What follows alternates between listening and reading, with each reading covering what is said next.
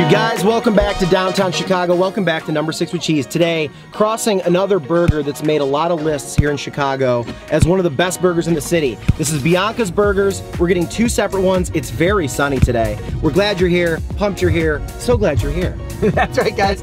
We are stoked you're here. And we're also stoked to give a shout out, a Patreon shout out as a matter of fact, to Miss Suzanne Draper. She dropped $25 on that little $25 tier, so every month she's hooking us up. That's big boy pants type of stuff. We gotta respect it, we gotta love it, and we gotta tell you guys, it's a huge impact on the channel to come in like that and give us some Patreon bucks. We just can't tell you how much we appreciate it, Suzanne, and everyone else who donates. And if you want to be part of that crew, patreon.com/Number 6 with Cheese. All right, Biancas, we're coming for you. Cover me in colors I can only see with you. I'd be better with another, but I always pick you. I try my best to fight, I can't deny it touches diamonds, and you're probably the reason that I'm so messed up too. How's it going? Just had a pickup for Sean. Perfect, thank you. Have a good one.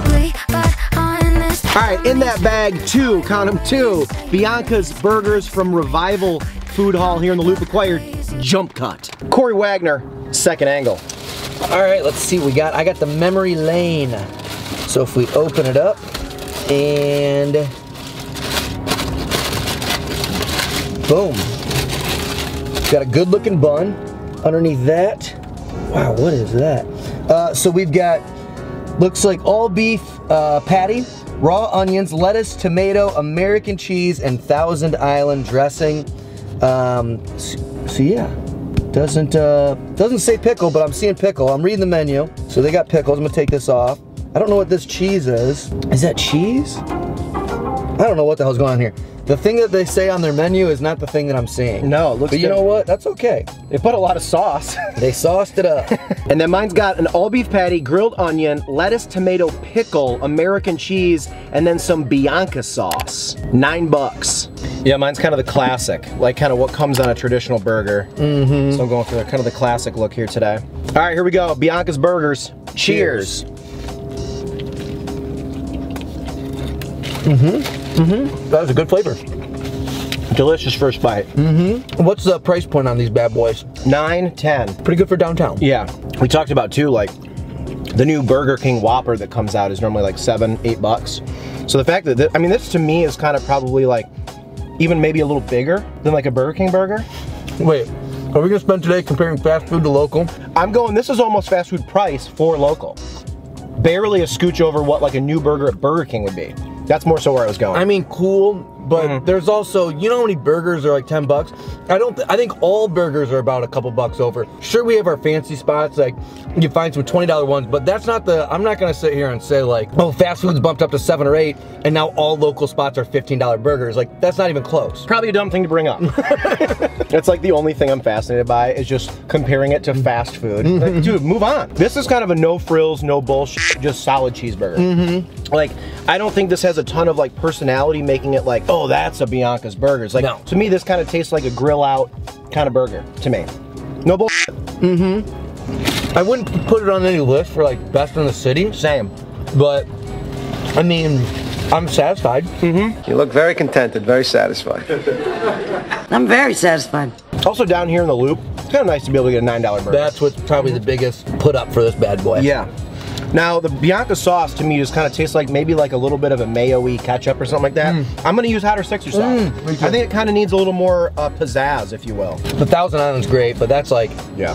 that's just a classic anybody can do. This is a burger that I feel like anybody can do, but when you're in Chicago, like say you're on vacation downtown, I bet you're not bringing your own grill. Probably, I would assume most people do not. So you're probably gonna need to find yourself something, and this might be the spot. Seems like a very quick grab spot for people who work down here too. Like this Revival Food Hall is very much like a grab and go. Like, hey, I work down here, I need a quick lunch, it's good. Now, is there a reason these guys are making eye contact with me while I eat? Yeah. Is it because I have a weird job? It's probably the camera.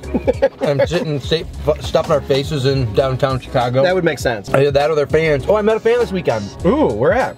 Eating breakfast at Breakfast House on Sheridan. Yes, they DM'd us on Instagram. Breakfast House did? Yeah, the person. Oh, that person did. I was gonna say shout out to them, bro. Like, so nice. They said like, you know, they had to say hi or whatever. Which was, thank you for doing that. It was in front of my father-in-law and her uncle, so it made me look boss. Yeah, I'll be honest.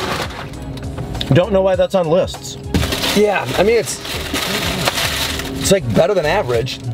Like to me, but it's not great. What was that place we went to in Douglas Park for that video we did?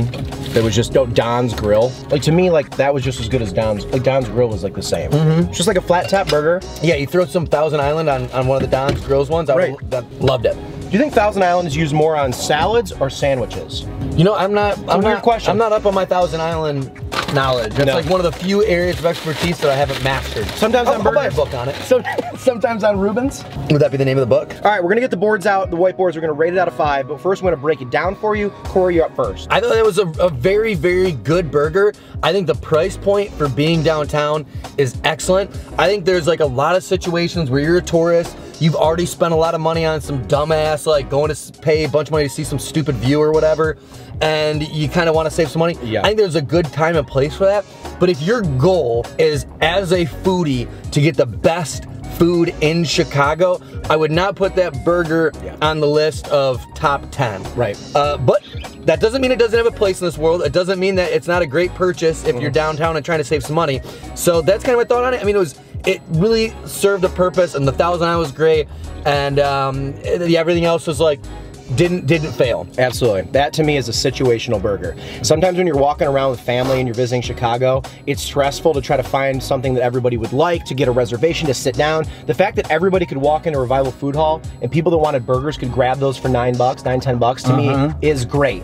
But don't expect to have the best burger in Chicago. Don't expect that. Alex Trebek, bump that track from heaven. Thank you, sir.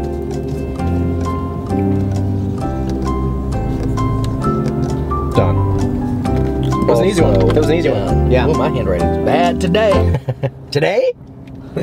Particularly, that tells you. Get away from our car. Yeah, that is. For you to call it out. All right, on the count of 3, reveal your score out of 5. 1, 2, 3. Boom. Ah, yeah. That's a 2.75 in case you can't read it. That's a 3.0. Yeah, we're close. Don't forget to like this video, subscribe to the channel. Today, here's a good one for you guys to comment. We'll chat with you throughout the day. What does a burger need to do to go from average to great? Like, what is it? Is it the way the patty's made, the cheese, whatever? You tell us what it is. We'll comment ours, and we'll see you tomorrow for a brand new video here in the new year. Talk soon. Goodbye. I'm staring at the ceiling, so vivid and clear. I don't need a crowd, I got your company.